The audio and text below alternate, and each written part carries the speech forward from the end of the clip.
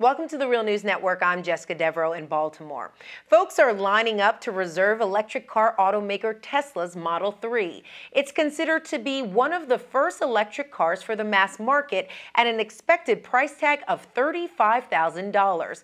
Tesla's CEO Elon Musk will be unveiling the vehicle on Thursday evening, so we can't show you what it will actually look like. But in this segment, we wanted to get beyond the consumerism and ask, will this be a game changer for the automobile industry in America and the environment?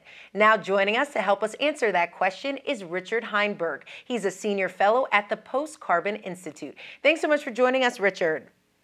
It's a pleasure, Jessica. So, Richard, why has it taken so long for an affordable electric car to sort of come to the market? I'm reminded of the 2006 documentary, Who Killed the Electric Car, which really highlights how we essentially went from having electric cars on California roads in the 90s to then eventually shredding and destroying those very same vehicles years later. So my question to you, Richard, is who killed the electric car?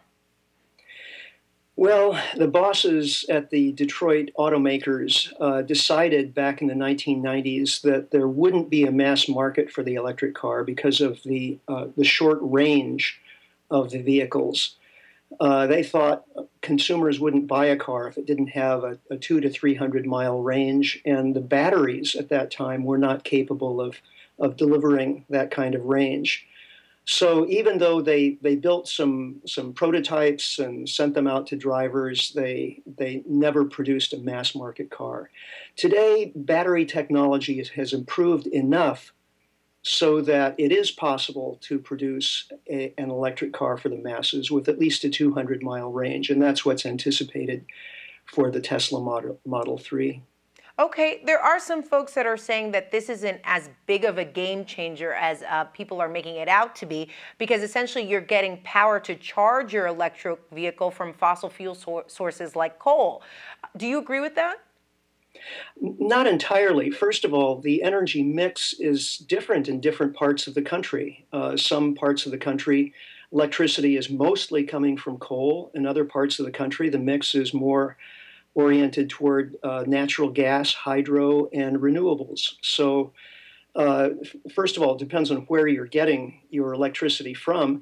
And second, if you look out at the energy transition that we're just beginning right now, away from fossil fuels toward renewables, it's clear that one of the main strategies that we'll have to pursue during this energy transition is electrification. Right now, only about 20% of the final energy that we use in the United States is in the form of electricity. The rest is in the form of liquid fuels for transportation, energy for high heat industrial processes, and so on. We have to electrify as much of that energy usage as we can because most of our renewable sources of energy produce electricity. That's true of solar and wind, geothermal, and hydropower. So we need to electrify as much transportation as we can. Okay, you have some automakers, really touting this as a bright future, that we're going to see more and more electric cars hit the market. I want to ask you about the role of cheap oil. Do you think that threatens the growth of the electric car industry? Well, probably not over the long run. We're headed toward electric cars one way or the other, I think.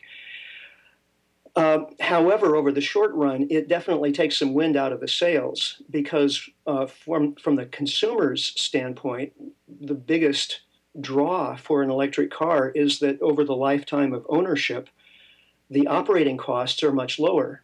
So if you have cheap gas, that changes that differential a bit so that there's not as much of an advantage. Okay, let's talk about the future. What would a truly green transportation system look like? And are there some states or countries that are really laying out a roadmap to get us there? Well, a truly green transportation system probably wouldn't rely on electric cars that much because it wouldn't be relying on cars that much. Cars are an inherently inefficient mode of transportation. I mean, think about it. Most cars just have a driver and maybe one passenger. And meanwhile, you're dragging around 2 tons of metal, glass, and plastic in order to get those 1 or 2 people where they want to go. Much more efficient modes of transportation are light rail, any kind of public transportation, actually. So, what we really need is to build out more rail transport and get people walking and bicycling as much as possible. Okay. Richard Heinberg, thank you so much for joining us. It's been a pleasure. Thanks, Jessica.